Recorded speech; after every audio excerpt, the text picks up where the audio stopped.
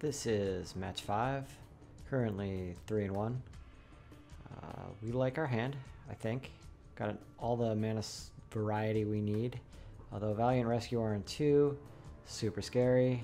Got a nice blocker for it though. Happy to trade here. Lockdown ruins that plan.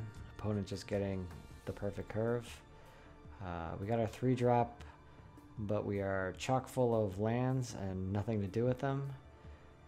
So this looks bad. He's willing to attack into this, which says trick. So I'm just gonna sit back and I guess ignore it. And then he plays Crystalline Giant. Good for him.